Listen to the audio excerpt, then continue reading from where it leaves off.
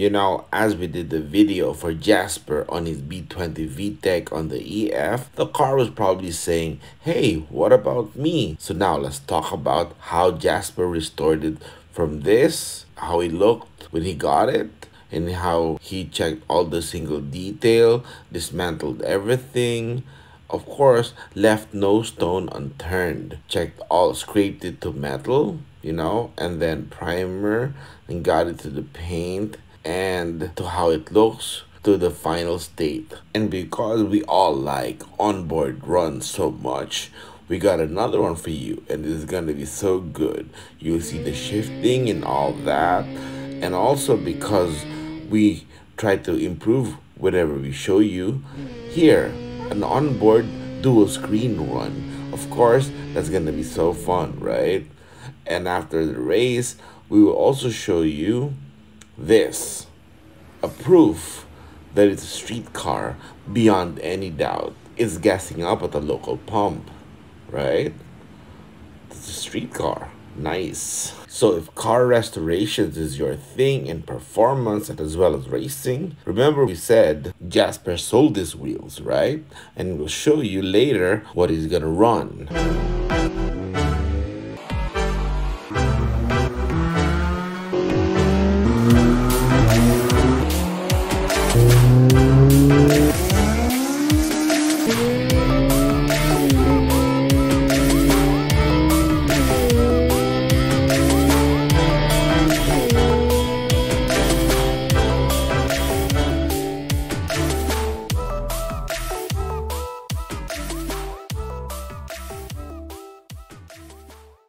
Alright, first things first. Jasper acquired this sometime around 2014 from a place down south, actually in Cavite, and we are in Antipolo, so imagine how far that is, right? And thanks to Virai Towing Services, because that's what Jasper did or used to get the car home. And we've been using Virai Towing Services for almost a decade now. They're actually reliable and on point when it comes to helping you tow the car or move your car. So this is what he did first. Disassemble all the bits and pieces just to see if the car is actually straight. And hey, you can see it's actually straight. No collision history, nothing. So this is what made Jasper decide to actually restore this all the way. And here you can see the dashboard. And once he has guided it completely, like the usual car guy, he had to try his NK RPF1 wheels, an original. Of course, like we always do, we always test fit the wheels that we want to use, right? Looks good. And so after gutting it completely, here's how it stands. It's resting on jack stands, ready for the next step. It actually looks like it's gonna be a fun project, right? And it is. And here you can see the engine bay is completely gutted. And here is his EF9 gauge cluster. It's gonna be nice. And so before the paint job starts, he had the roll cage made and installed on the EF hatch before priming and all the paintwork gets to start. I can visualize it's starting to look good. Next up is this. Test fitting his EF9 fender, hood, headlights, and even the bumper spacer, the one that goes in between the bumper and the hood. It looks good. It's starting to take shape, and oh man, now we know what it's gonna turn out to, right? Okay, now here's the next procedure. Test fit and check the EF9 bumper with the rest of the car. Oh man, it looks really good, right? I mean, we all know an EF9 front end just looks quite smooth in a sense that, the presence is just different. It's really good. As anyone that has restored a car, we know when you do this, it's for a long term. So here, it's scraped all the way to bare metal. This way, you can primer it and get the finish from the base all the way to the top coat really, really good, right? Yeah. And here it is, primered up, and look at all the detail. It's scraped to metal everywhere, even the fender well. This way, when you primer it, it's going to be sealed really good. That's the primer stage. And then the base coat is starting to look really good, right? And here you can see it's actually going to be clean because there won't be any rust or any rust spots spreading out after the years pass. So this is fully restored in every sense that you can imagine. Here you can see the color is laid out really good, and on the inside, yeah, it looks really, really good. Here's the other shot all the way to the back. It's been good. Here's the curing stage. This is painted by Bong's former painter. Jasper managed to hire him to paint his car. And the reason why I mentioned that is because we learned a lot from Bong. This is why he won several Manila International Auto Show events, because of something that I'll explain in a little bit.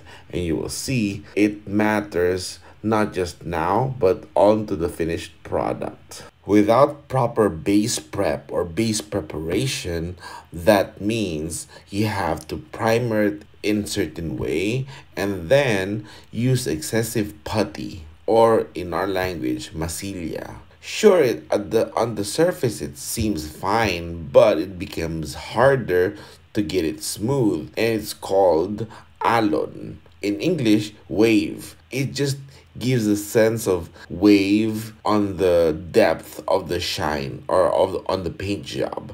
And I'll show you just in a little bit. Here's a picture that I've seen that shows what I'm talking about. On a shiny repaint job, look at this. You can see the hood, even the fender, the reflection is not that crisp. Look, it's kind of blurry, right? That's what Bong calls alon. That's like a wave, right? It may be shiny, but it's not smooth. And here's another one. Look at the gap, the joining form or area between the door and the body. Look, that reflection is not aligned. It's like it's kind of off, right? That happens when the base is not good. And here's another one. Look at the reflection. The roof or the shade is supposed to be straight, but what is that, right? That's why Bong calls it alon. And this starts from the beginning of the primer. So you gotta prep it really, really well. I'm not an expert painter. I don't even know how to paint a car, but I learned all of this from Bong Hilario, owner of H3 Autoworks. And the reason why I share this to you guys is that so that when you guys see a picture or shiny cars online or in Facebook, try to look at a certain angle. You might find if it's good or not that good of a paint job. It's just maybe just shiny, But there are shops here locally that does an excellent job. And it's fun, it's fun to observe such details like that. So when you see it online, hope that you can see it in person and check all the different angles. This way, you'll know if it was a good job or not. Hey, if you're buying a car, check it that way too, right? Now, sorry about that. Let's go back to Jasper's EF. Here it is, finished, but still curing, We gotta wait. You cannot rush paint, It has to cure properly. Here, it's starting to get the shine, right? And remember, we talked about alon or the wave. Look at that. And I'll show you even more pictures later on the reflection. But here, you can actually see it is going really well. The finish. And here, the EF9 bumper. Oh man, it looks really good, right? Here, yeah. Man, this I would drive any day, anywhere. And of course, as usual, Jasper tested out his NK RPF ones. I must admit, it looks really good because it looks classy yet sporty. And here, a legitimate 3M rubberized undercoat because he does plan to drive this on the road. So hey, you gotta restore it properly. And his Recaro seats, he's test fitting it. Oh man, it actually looks really good, right? The paint is curing properly and really good. Look at the reflection, right? Really, really nice. Now, something I want to show you guys. This is the before when he was gutting the EF hatch, and that's the engine bay. You can see all the stuff. Oh, it's kind of messy and dirty. The driver's side, you can see it, right? And as it looks now, brand new brake lines. Look at the firewall. Look at inside. So it's kind of tucked on some lines, and the BC coilover, skunk to camber, and then the brake lines look, and full race traction bar, or an OG full race. Oh, this is nice. So as Jasper restored the EF, we were actually building his B20 VTEC. So when it was finished, he paid a premium to have my colleague go over to his house for the service and install the engine with him. There they are. Oh yeah. And as you guys noticed, Jasper actually restored his EF at home. So that's not a bad job, right? So before we show you the onboard runs, let us talk about the Alon or the Wave. And now we can show you what we're talking about earlier. And if you remember the examples, right? Look at that SRD Motorsports sticker. Yeah. Now look at that. You can actually read the reflection in reverse, right? That's no Alon. That's how you can see it's a good paint job.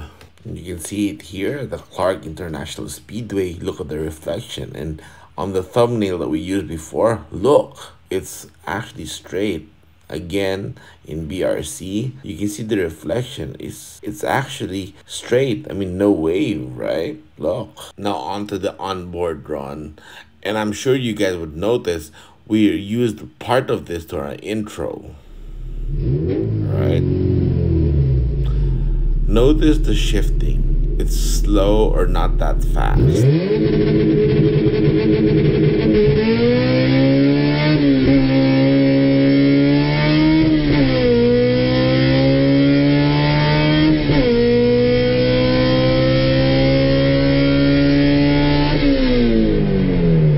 So you know, or at least I know, if I drove that and shifted faster, it would have been way faster than 12.5. I'm sure you could have done better too, right? But hey, he's taking care of his transmission. Now here's the other onboard run that we were gonna show you, mentioned earlier.